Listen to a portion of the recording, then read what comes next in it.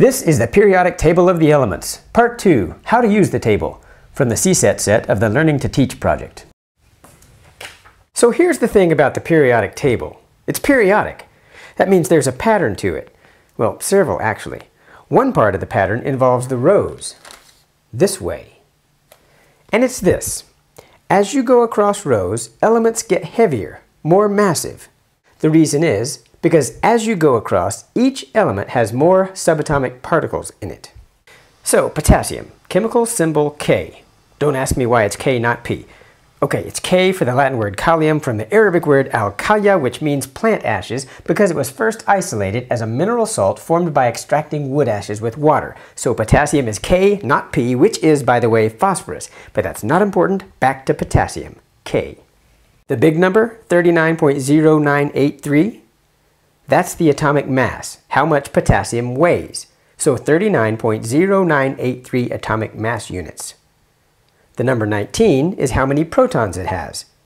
It's also called the atomic number because how many protons it has is what defines it as the element potassium. All potassiums have 19 protons. If they had 20, they would be calcium, but they don't. They have 19, so potassium. So that's the first part of the pattern. As you go across rows, elements get more massive because they have more subatomic particles, protons, neutrons, and electrons.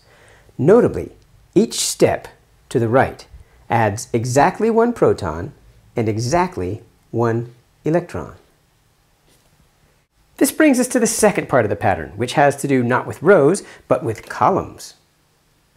All the elements in a given column have similar chemical properties. So, potassium is chemically similar to sodium and lithium, and also to rubidium and cesium. Now, why should that be? Magic? Nope, not magic. Atomic structure. This is actually a cartoon version of an atom. It's not real. It looks like a tiny solar system with lots of orbiting planets. Misleading, actually. Atoms aren't really like tiny solar systems, but for some stuff, it's a useful model. Here's another cartoon atom, with the protons and neutrons in the middle, and positively charged because of the protons in there. And electrons out here, orbiting the nucleus. Let's get specific here and put, say, 3 protons in the nucleus. Any atom with 3 protons is a lithium atom. And if it's got 3 protons, it's also got 3 electrons. But where to put them? You could try to stick them all in here, in this inner ring. Incidentally, these rings, they're called shells. But here's the thing about electrons. They're like magnets when they're aligned wrong. They don't like to be near each other.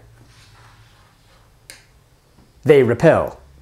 So they wouldn't all stay here in the inner shell, even if you crammed them all in there, because it's too small. It only holds 2. So the extra one? It goes in the next shell. Now, let's add a bunch more protons to the nucleus, say 8 more, which transmutes lithium to sodium, because anything with 11 protons is sodium. Now, let's put in the electrons. If it's got 11 protons, it's also got 11 electrons.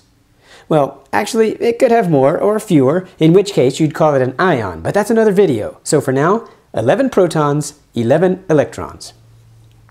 Turns out, this next shell, it's big enough to hold 8 electrons.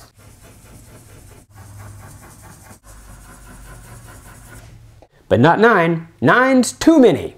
The extra one, gotta go in the next shell out. Alright, get ready for an aha moment. Here's sodium, 1 electron in the outer shell. And here's lithium, chemically similar to sodium and also with 1 electron in the outer shell. That's right. Atoms with the same number of outer electrons are chemically similar. Why? Because it's the outer electrons that are involved in chemical reactions. Aha! By the way, these outer electrons, they're called valence electrons. Now back to the table. Check this out. This first row with hydrogen and helium in it, that's 2 elements, and the first shell holds 2 electrons. The second row, Lithium, beryllium, boron, carbon, nitrogen, oxygen, fluorine, and neon. That's 8 elements. And the second shell holds 8 electrons. So in other words, the periodic table is your best guide to where the electrons in a particular element go. You can also use the table to predict what reacts with what. Chemical reactions. Like sodium plus chlorine makes sodium chloride. Salt. How? Turns out that with shells full, atoms are stable. Almost full or almost empty is not stable.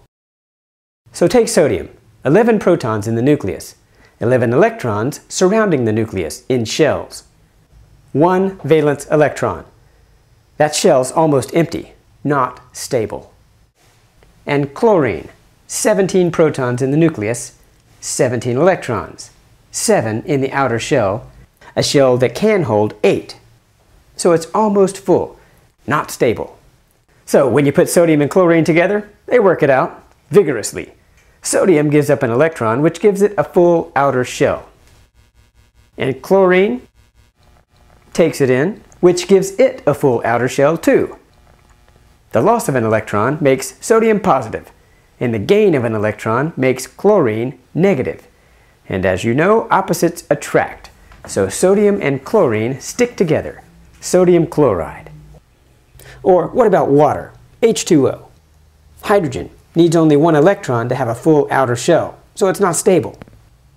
Oxygen.